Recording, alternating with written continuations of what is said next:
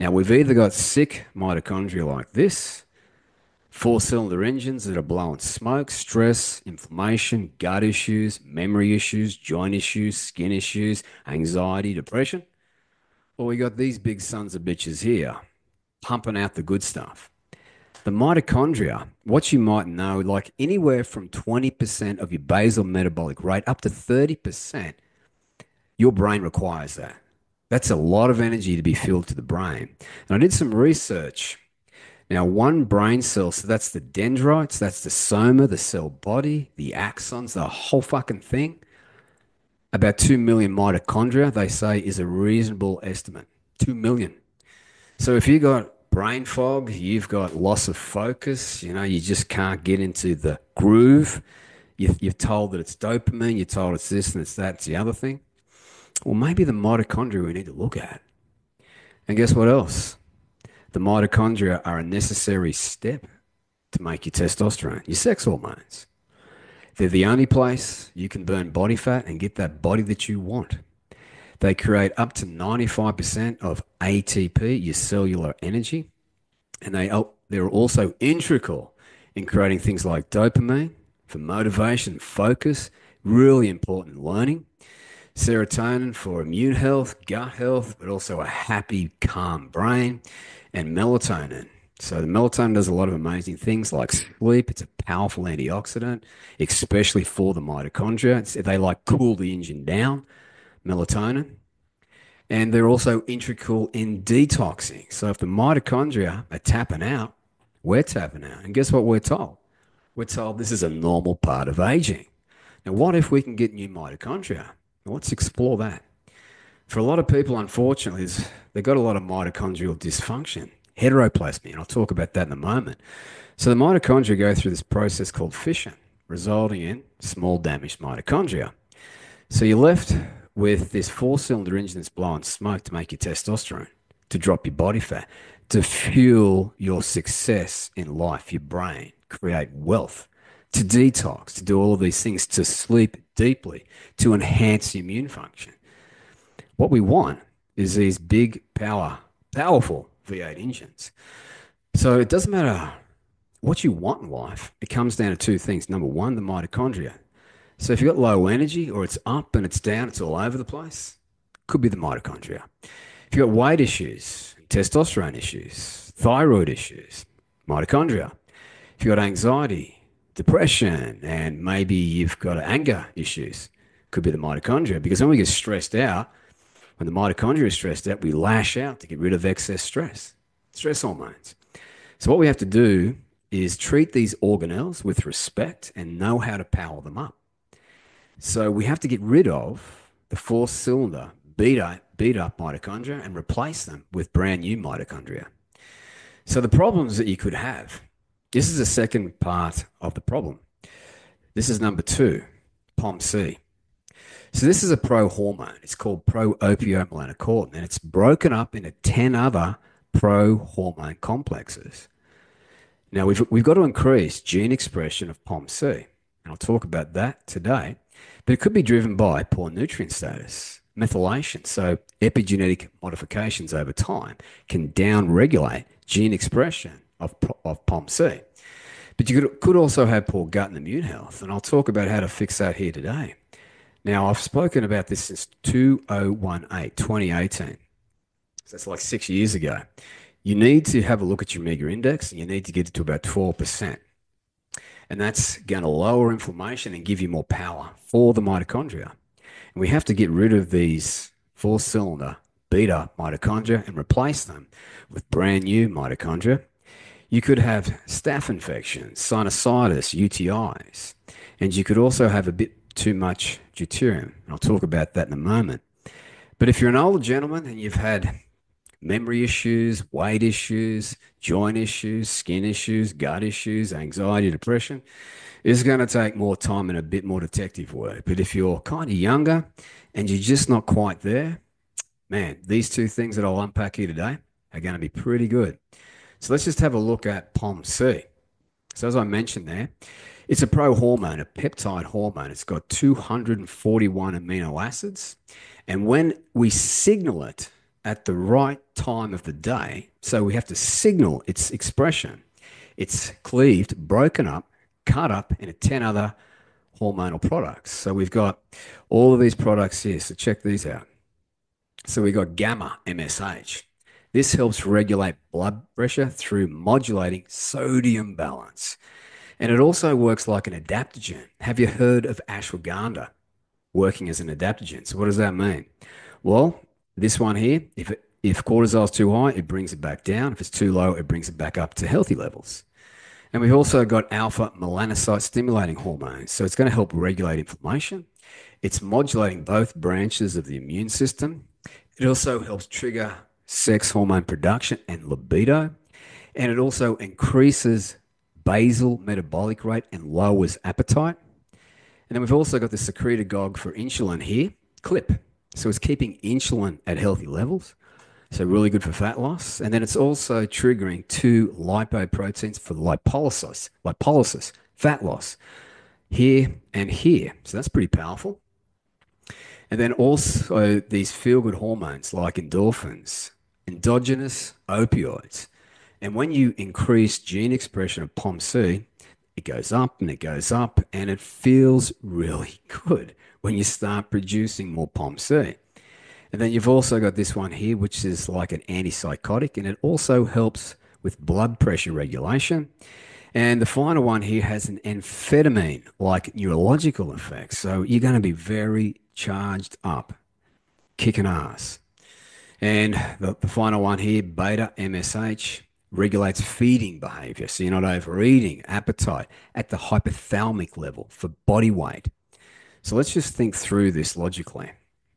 So right now, more than likely, you've got low gene expression of POMC. So everything that I just mentioned on the previous slide, you're largely missing out on. So this alpha MSH increases POMC, so it lowers your appetite and it increases your basal metabolic rate. That is the holy grail of fat loss. Unfortunately, though, it can take like 6 weeks to increase gene expression of POMC to get up to optimal levels. And you've also got to make sure you've got good vitamin and nutrient status because you've got to be methylating. And that's just a fancy way of saying you have to have good vitamin and mineral status. Now, let's just talk about how the mitochondria produce energy. So here is the mitochondria where I'm circling around. So whether we eat proteins, and we don't want to waste proteins making energy, that's just silly.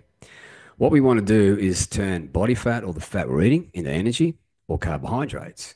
So the precursor molecule is acetyl-CoA for fatty acids and also acetyl-CoA for carbohydrates. And they go into the TCA cycle, also known as the citric acid cycle. And here's what happens. So all that this food is doing for you is extracting electrons and protons, also called hydrogen ions. So the electrons go into the inner mitochondrial membrane, and you've got complexes 1 through 4. And as they go through complex 1 and 4, they pull up these protons into the intermembrane space. Now, when enough of them are up there, it causes a pressure gradient. And this pressure gradient acts like a waterfall. So all the hydrogen ions, the protons, go down through what's called ATP synthase, spins it like a little hydro turbine. They actually call it a nanomotor. That produces your ATP and metabolic water. So that's how it kind of happens. So as you can see, food is just a tool that we can use to produce energy. Now, I just want to talk about the difference between hydrogen 1 and hydrogen 2. So hydrogen 1 is a proton. So basically, you've got a proton and an electron. Then you've got deuterium. So it's got a neutron and a proton and an electron. So there's two issues with that. It's a lot heavier and larger. So that's problem 1. And problem 2, it creates stronger bonds. And I'll get to that on the next slide. But the problem with deuterium here is it doesn't fit down through ATP synthase. So ATP synthase shutters and it doesn't work very efficiently and it busts. And you go through that process of fission, resulting in small damaged mitochondria. So your energy comes down. Now, the issue with testosterone production, vitamin D production, anything that our body uses cholesterol for, If you got these deuterium in there, let's just say we're trying to make testosterone and you got that deuterium there. It can't break the bond very easily. So two issues. The extra mass from deuterium creates stronger bonds, slowing down or disrupting the reaction. So that's not good. And to break these bonds, it requires more energy. So think about that. So we've got to make sure that your deuterium is about 130, maximum 140 parts per million. And when you get north of 150, you've got deleterious health effects, inflammation, stress, cancer, all these things show up. And it's not like the scientists aren't speaking about this. It's kind of being buried. And I think you know where. If you follow the money, you know where this research is being buried. So here's just one. So a deuterium depletion right here, prostate cancer, 50% decrease in prostate-specific antigen, PSA, 59% decrease in tumor volume, 33% increase in patient survival. Same is true with breast cancer. And here's a bit more research on deuterium. So when you get your deuterium under control, it has anti-cancer properties. So we're talking brain metastases, lung, breast, pancreatic, colorectal, prostate. And then it helps your brain, neuroprotection, anti-anxiety, depression. It enhances your memory, your moneymaker to create wealth. What about anti-aging? You don't want to wrinkle and have cellular aging go out of control. And you want to have a powerful antioxidant system. Extends lifespan, protects your DNA, reduces oxidative stress, and it increases the amount of enzymes to detox. And your enzymes do work. So that's pretty remarkable in and of itself. Then, of course, it manages diabetes and prevents diabetes. If you think back to the mitochondria, it's not busting them. So you can burn body fat and your energy production is more consistent and stable. Hypertension, detoxification, anti-inflammatory, anti-radiation. So for a lot of people, unfortunately, they've just got a lot of things they haven't got right yet. So their old mitochondria goes through this process called fission, resulting in damaged mitochondria, less testosterone, less fat loss, less brain function, less detox, everything powers down. And you know what we're told? We're told this is normal. It ain't normal. So let's just look at testosterone production here. So this is the Leydig cell, and this is the mitochondria. So you can see our cholesterol here. Imagine if it's got a lot of deuterium in it. It comes in and can't really break the bond too efficiently, and it takes a lot more energy. And you've got these beat up mitochondria, so you're not producing a lot of testosterone. And then to add insult to injury, because you're stressed out and you're inflamed, it's making the mitochondria sicker and sicker, and they go through I'll show you here, heteroplasmia. So over time, your mitochondria morph, so you got more damaged mitochondria at the DNA level. Now, the mitochondria have their own DNA, separate to our nuclear DNA, and they make proteins to produce energy. So when they have a lot of heteroplasmy, they make these protein complexes through the electron transport chain there. So complex 1 through 4, and they make them less efficient. So you can't even produce a lot of energy. So we can get rid of the dysfunctional four-cylinder mitochondria and replace them with brand new mitochondria. Now, to the next problem here. So this is the citric acid cycle or the TCA cycle in the mitochondria. Now, if you don't have good nutrient status, it's going to power down production of ATP and it can also trigger fission, small damaged mitochondria. See all these vitamins you need? So if you're lacking any of these B vitamins, it really just slows down or crawl. Electron transport chain, you also need MK4, CoQ10 for the electron transport chain. So as you can see there, you have to have good vitamin and mineral status. But the remarkable thing about getting this right, especially with gut health, is right here. When you've got good gut health, your gut bacteria, and here's all the strands, the different types of bacteria, you see them there, they actually make all the B vitamins. You see that? They're making all the B vitamins. They also make vitamin K as well. So your body can do the work. You don't need all these supplements. You don't need all these fancy testosterone boosters. What we need to do is just understand how to trigger POMC gene expression. And another thing that POMC does, as I mentioned, it's antibacterial, parasitic, and what it also does is thickens up the protective lining of your sinuses. So, like sinus infections, hay fever, your esophagus, your gut, your intestines, your colon. And it also reduces biofilm. So, if you've got chronic UTIs, urinary tract infections, or maybe sinus or gut infections, it's helping with that. And it selectively increases beneficial bacteria in your gut and it modulates the immune system in the gut. And about 80% of your immune system is in your gut.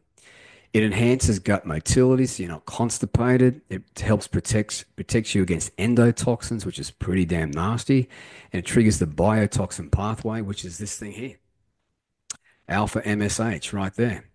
So it chelates heavy metals, chemicals, so it's getting rid of a lot of toxins, and it's also helping with sleep, chronic pain, gut issues, prolonged illnesses, staph-resistant bacterial infections. Again, it's modulating cortisol too high, bring it down to optimal, too low, bring it up, testosterone production, and also anti-diuretic hormone. So you're not over urinating and depleting minerals. And ever since I got this right, as a 53-year-old man, I don't wake up to go to the toilet anymore. I used to wake up once or twice. Now it's just all the way through. So this is a pretty cool benefit right there. So what we've got to really appreciate is the mitochondria. We have to make sure that they're healthy. We've got to get rid of the dysfunctional mitochondria, and we've got to trigger the new mitochondria to proliferate through all the cells in our body. And then we've also got to have good nutrient status to increase gene expression of pro-opiomelanocortin, which is going to lower your appetite and increase basal metabolic rate, which is the holy grail of fat loss. So that is how we can start to think about fixing this energy issue, which a lot of people suffer with. So we've got to rejuvenate the mitochondria and start triggering the production of POMC. So on the next video, I'm going to go over exactly how to do that. I want to make these videos more short and concise. So here is why your energy is kind of shit. And on the next video, I'm going to talk about the steps we need to put in place to make sure that we're triggering gene expression of POMC. And also we'll touch on vitamin and mineral status as well. So I hope you found this interesting. And I now believe in my heart that we don't need to do all these extensive testing anymore. If we put these systems into place and we start to experience better health through anecdotal evidence within ourselves, the way we feel, and our blood labs start to get better, our bowels movements, as terrible as that is to think about, they start to get more consistent and we don't have bloating and dissension and the joint pain starts to go away. We're moving everything in the right direction. And the blood labs, they're pretty easy to measure.